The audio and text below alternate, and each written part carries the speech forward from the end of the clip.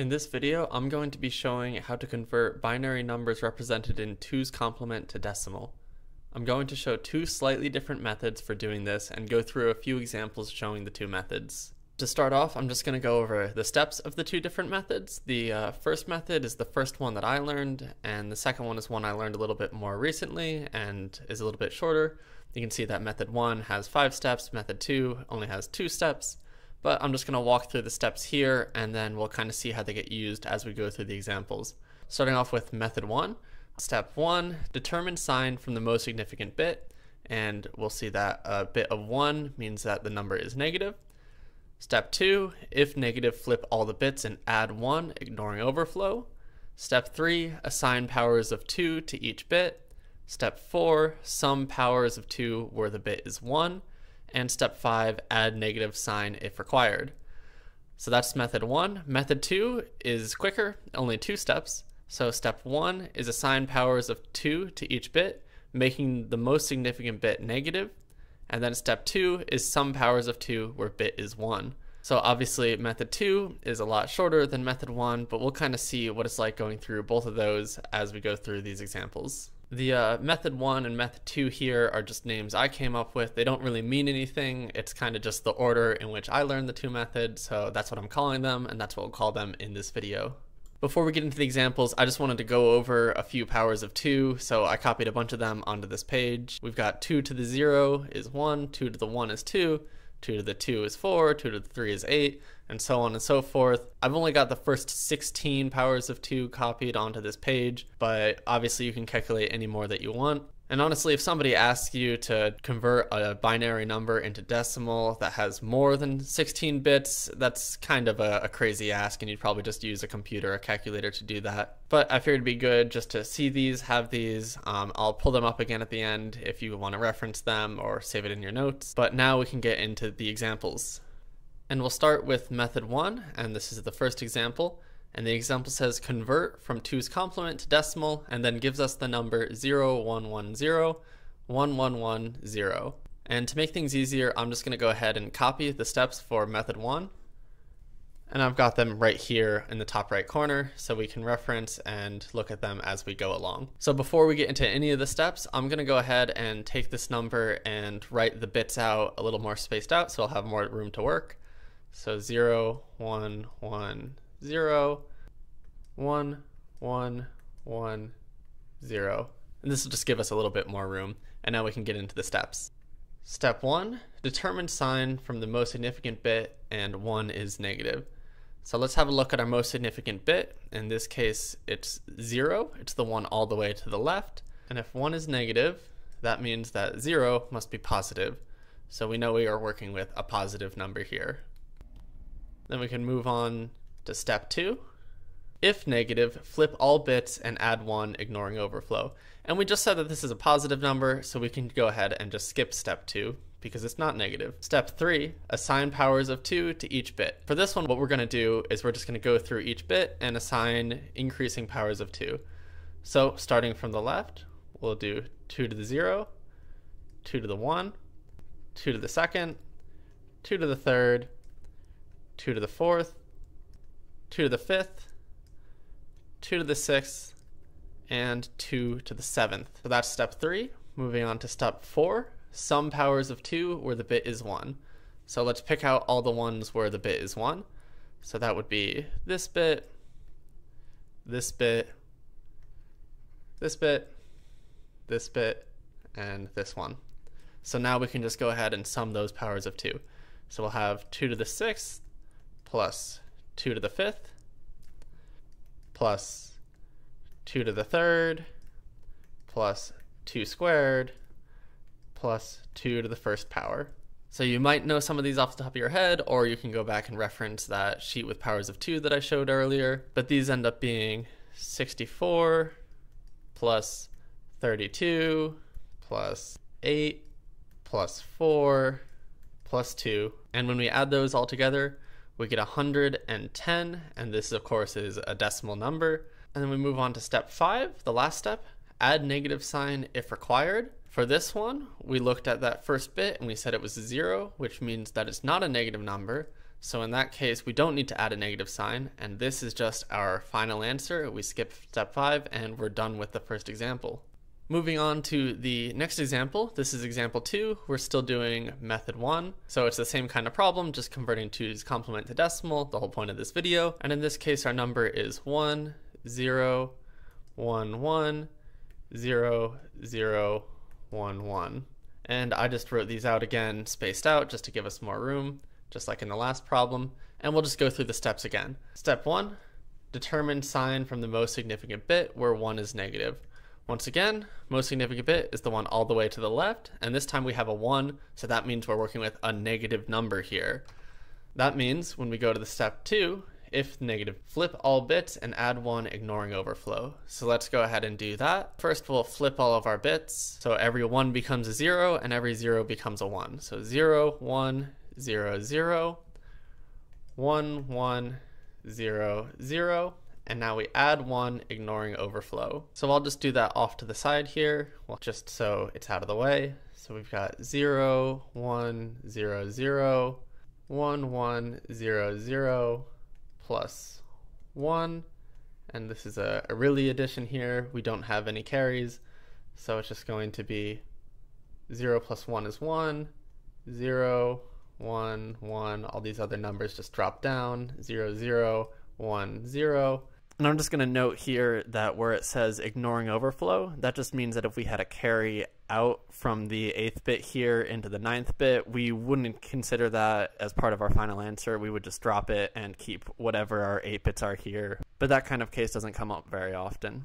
Let's go ahead and write that out over here. 0, 1, 0, 0, 1, 1, 0, 1. So that was step 2. Obviously that goes a little bit faster if you don't take the time to write it all out, but I figured I'd just show how all of that's working in this video just so you can get an idea if you're less familiar with binary numbers. And now we can move on to step 3. Once again, we're going to assign powers of 2 to each bit. So I'll write those out. 2 to the 0, 2 to the 1, 2 squared, 2 third, 2 to the 4th, 2 to the 5th, 2 to the 6th, and 2 to the 7th. And now we can move on to step 4.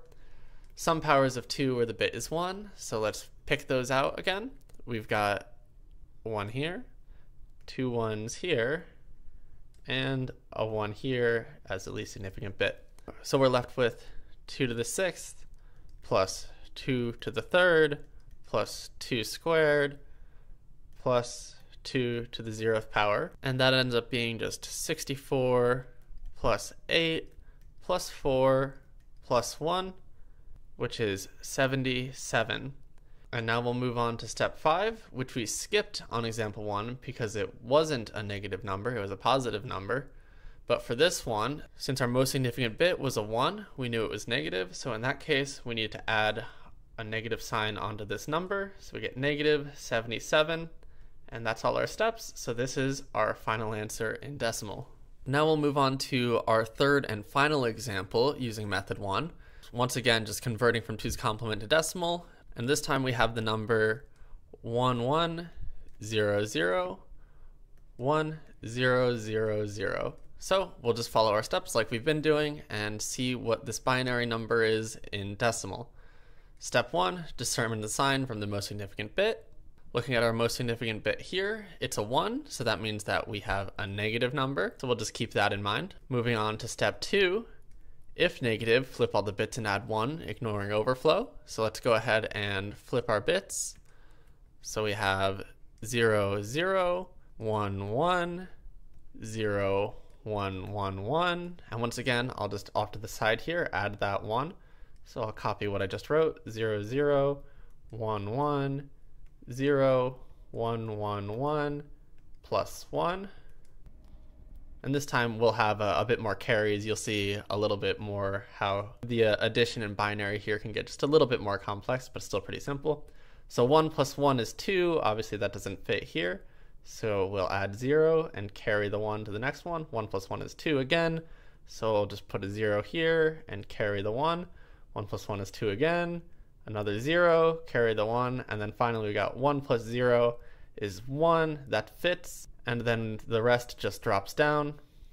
1, 1, 0, 0. So this is our number with all of the bits flipped and adding 1. So I'll go ahead and write that here. 0, 0, 1, 1, 1, 0, 0, 0. And we can move on to step 3, which is assigning powers of 2. So I'll go ahead and copy these in here. I think I'll skip ahead to after I copy these in just to save time. So here are all of our powers of 2, and we can move on to step 4. Some powers of 2 where the bit is 1. So we'll identify the 1 bits, and it looks like we just have these 3 here are all of our 1s, and we'll just add those together. So for this one, I'm going to skip copying those again, and I'm just going to write 2 to the 5th is 32, plus 2 to the 4th is 16, plus 2 to the 3rd is 8.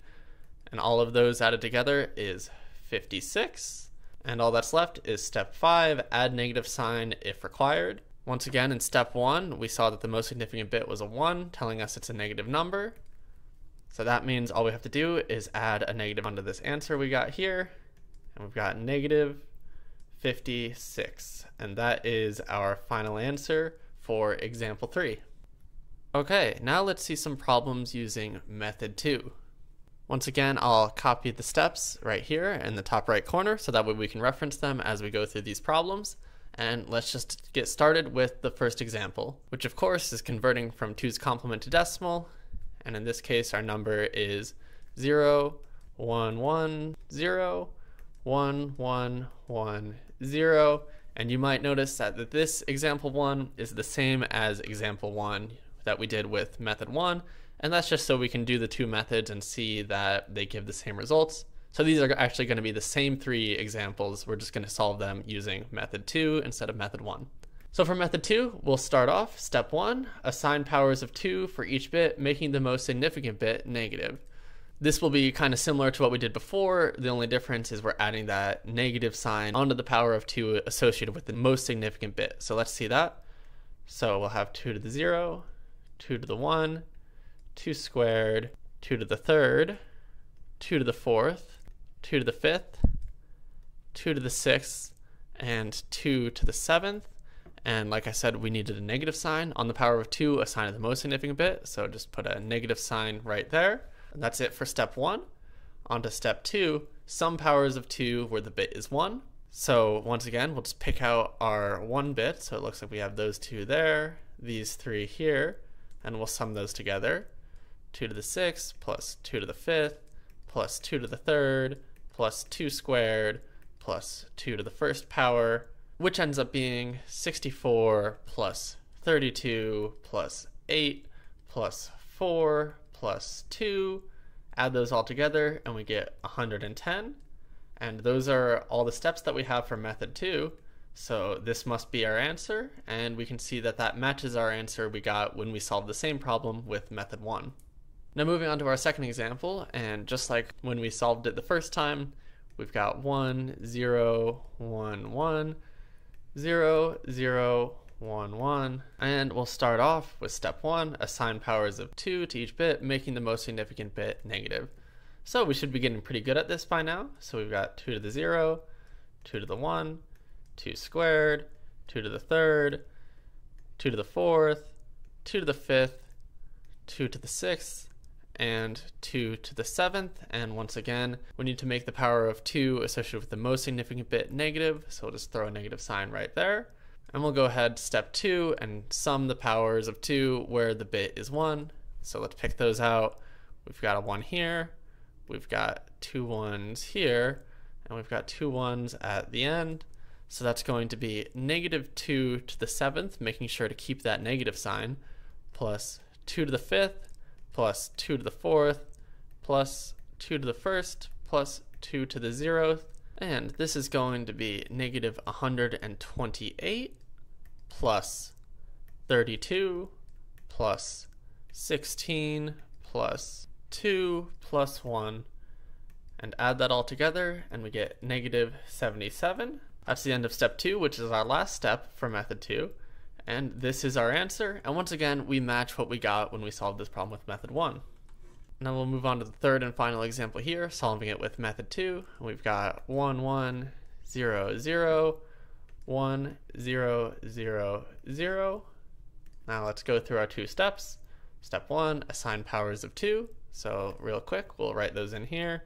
2 to the 0, 2 to the 1, 2 squared, 2 to the 3rd, 2 to the 4th, 2 to the 5th, 2 to the 6th, and 2 to the 7th, making sure we put a negative sign on that most significant one.